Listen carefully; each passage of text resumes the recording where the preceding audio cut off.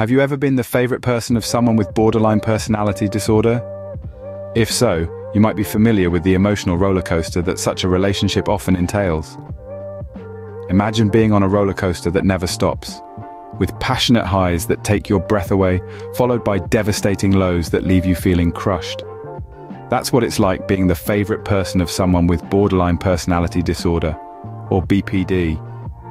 This intensity and instability stem from the person with BPD's deep-seated fear of abandonment, which fuels their emotional fluctuations. One moment, you might be the center of their universe, the person who can do no wrong. The next, you might find yourself on the receiving end of their wrath, blamed for problems you didn't cause. These sudden shifts can be disorienting, leaving you walking on eggshells, uncertain of what might trigger the next emotional storm.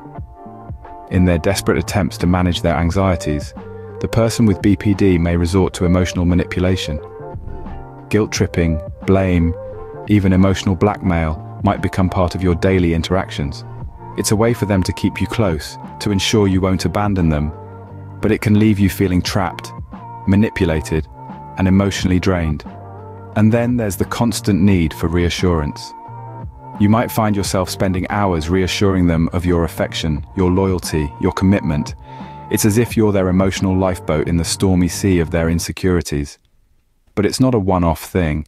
It's a relentless need for validation and attention that can leave you feeling as if you're responsible for their emotional well-being. This emotional roller coaster can be both exhilarating and exhausting. It can make you feel loved and needed one moment, and overwhelmed and drained the next. It's a complex dynamic that brings with it unique challenges.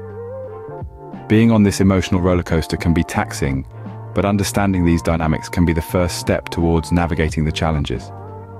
It's important to remember that you are not alone, and there are resources available to help you navigate this complex relationship. When you're the favorite person of someone with BPD, boundaries can often become blurred and enmeshment can occur. This is a reality many individuals find themselves grappling with, as the intensity of the relationship can often lead to a loss of personal identity.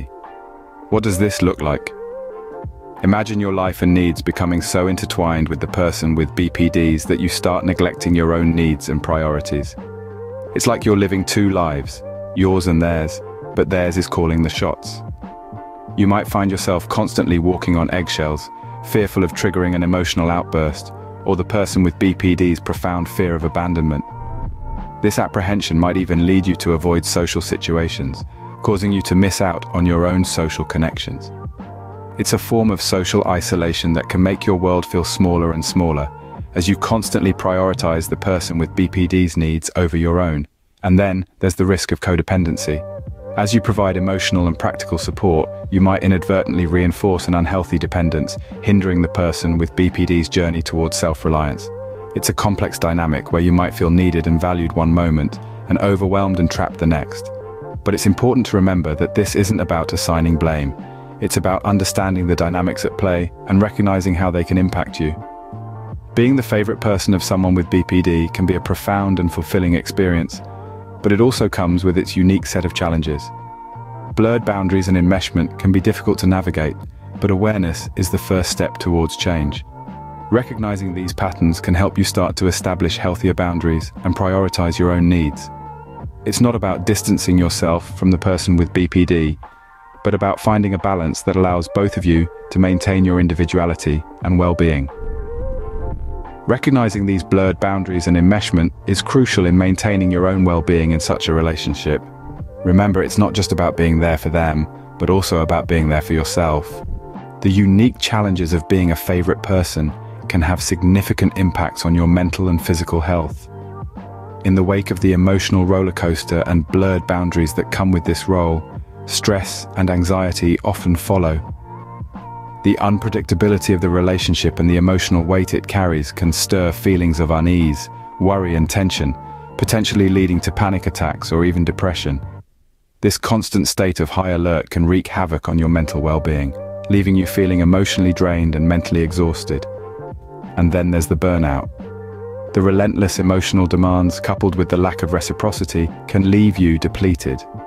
It's like you've been running a marathon without a finish line in sight. Your energy reserves are tapped, your motivation dwindles, and you may find yourself feeling detached, cynical, or even resentful. This emotional and psychological exhaustion can deeply impact your overall well-being. But the effects don't stop at the mental level. This emotional turmoil can manifest in physical symptoms too.